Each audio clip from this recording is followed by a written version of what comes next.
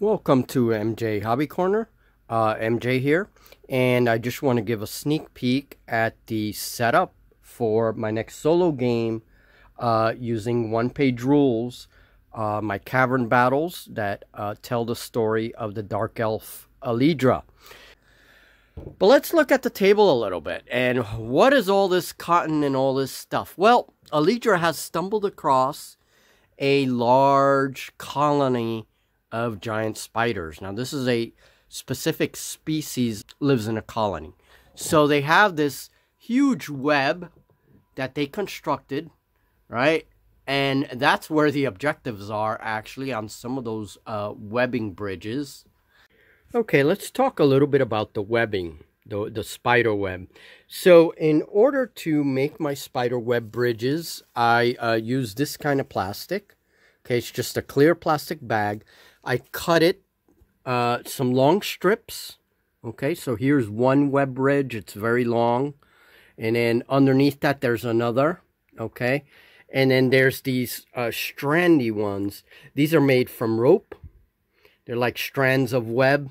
Okay, and you see them here as well. This is rope that has been hot glued to the plastic. And then I hot glue the cotton all around the rope to give it the illusion that that's the web, that's part of the web that's kind of holding everything together, right? So some strands that are coming out, and also these strands allow spiders to actually move through, even if models can't move through there, right?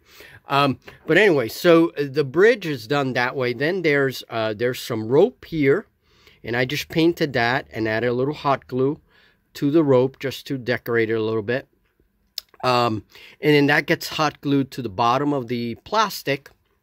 And then I hot glue cotton to all the plastic and tease it up, you know. And then these are the objective markers, by the way. They're nice and clear. They're these gems so that we know exactly what the objective markers are during the game.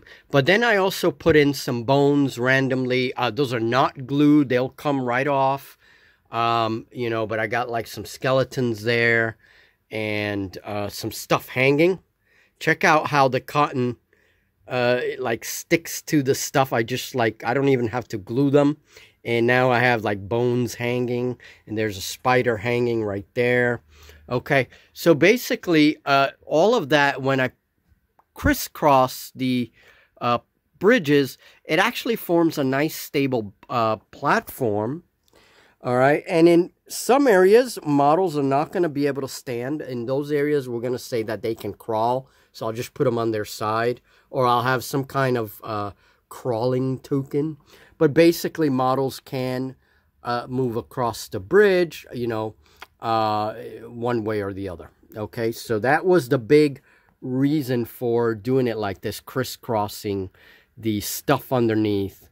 I got this idea of a colonial spider by real in nature. There is a spider species in the Amazon that is actually colonial. They build colonial webs, which is very rare and very strange for spiders, being that they, you know, they'll eat each other if they come across each other. So it's a very interesting, very fascinating spider in the Amazon. And so I took that idea and said, yeah, you know, colonial spiders, why not? So there is a queen spider down there, okay? And we also see the lower level of the cave with the outpost spider, Dark Elf outpost in the back there, okay? That is one of the walls with the door that leads to an abandoned outpost of Dark Elves, okay? So this is a two-level cave. The one with the layer made by the spider web and platforms here. And then the lower layer of the floor of the cave. These, you'll see here, I just made an additional stalagmite peg for myself. And if you've seen my cave project videos, my cavern project videos, you'll note that these platforms attached to each other with these stalagmite pegs that I make out of wood. I have like barbecue sticks, and I wrap the foil around the barbecue stick with the hot glue, and it makes a nice strong peg that I can use to pretty much pin the different platforms together that holds them. Well, those stalagmites and stalactites also help to hold all of the webbing and stuff. So it's a good thing that I added all of this stuff down here, right? Because it really helped to get this effect, you know, of the spiders. It's a very, believe it or not, very, very simple. It took me maybe 15 minutes to get all the webs done and about 30 minutes to set everything up, you know, because I kept taking things down. I wanted to see what looked best and whatnot. It's a very easy setup, despite the fact that it looks a little cluttered. It is a very, very simple setup. Really, the cavern terrain is what makes it all.